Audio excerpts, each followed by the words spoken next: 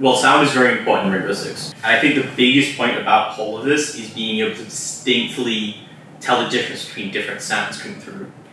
You know, I can think of so many scenarios in Rainbow Six where there's so much stuff happening at the same time, and being able to distinctly hear, you know, a gadget being placed down or someone creeping upstairs, that ability is so necessary, but it's so impossible with current audio. There's a big reason why competitive gamers will not use hi-fi settings, because it's just too much. There's just too much sound going on. You need to be much simpler, but this has managed to merge both of those worlds and take both good aspects, the immersion from hi-fi, but the distincting sounds from regular audio setups. I think this is going to allow you to see through the chaos, and I think in those moments where good players will be able to distinct themselves, they'll have that clearer advantage.